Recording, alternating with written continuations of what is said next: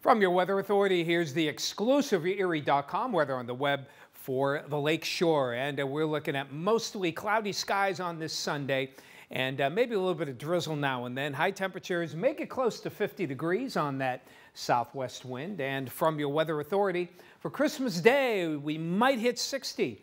If not well into the 50s here, we'll keep it mild for Tuesday. Good chance to see some rain showers that will linger into Wednesday morning. Cooler air gradually comes in, then it gets much cooler with a better chance of lake effect snow by the end of this week.